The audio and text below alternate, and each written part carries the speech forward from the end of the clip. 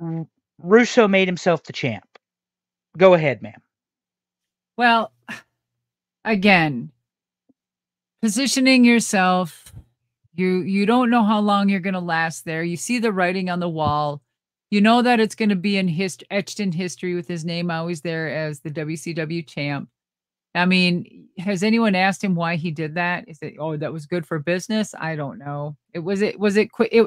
He was actually standing in quicksand and didn't know what to do. So maybe if I do this, there'll be talk and heat, and maybe it was all about heat or a situation. I don't know. I don't know what the guy was thinking back then. Um, but I do know that he cussed me out one time because I said how I felt about the whole booking situation, and he came back and apologized. And I just said I wasn't really, keen on all of that booking, and he said it was, some of the best stuff, and I said I don't agree. Women wrestling in bra and panties and ripping off our evening gowns and wrestling in barbecue sauce and mocking JR. That's when it hit rock bottom for me. And I mean, I just, after that, that's basically, I had enough. Really, there was so much that was compiling in that situation. Oh. I mean, I get along with Vince today, but I'm talking about all those years back then. I couldn't stand that whole situation. It was toxic. It was a shit show, and people were going to get what they could at the time, at the moment, because that was a sinking ship quick. Hmm. Some people made some good money, and I don't understand. A lot of those guys made a lot of damn money, and then here, today, a lot of them are filing bankruptcy, and I don't understand, where did all those millions go?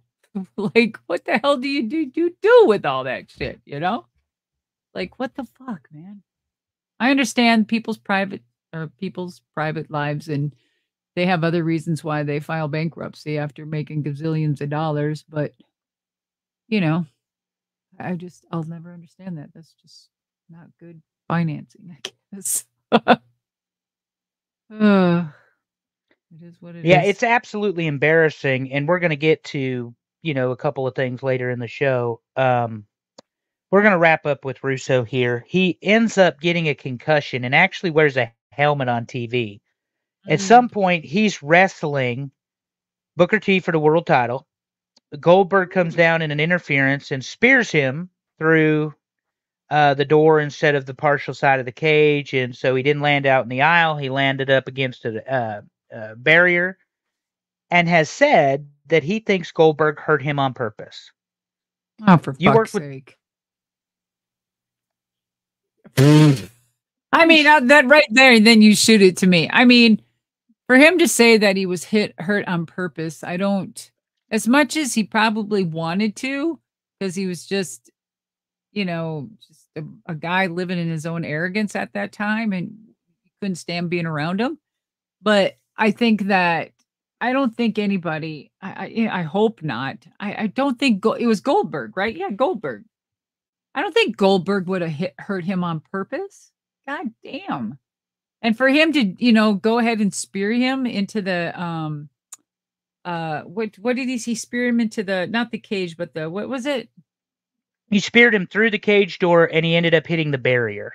Yeah, the barrier. Okay. All right. It wasn't on purpose. Good lord.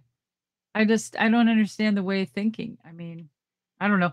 Maybe something didn't go right, so he felt like he needed to say that. Why would you say that? Where is his thinking to say something that about somebody? It'd be like me saying, like, they tried to kill me in the ring or something, when, you know what, you signed up for this. Accidents can happen, and if you're not there to protect yourself, I mean, what the fuck you doing in a goddamn cage anyway with a helmet and all your goddamn bullshit that don't even know how to take a decent bump, and you're in there doing that? Well, then, you know what? Shame on you. God damn it. Get me hot.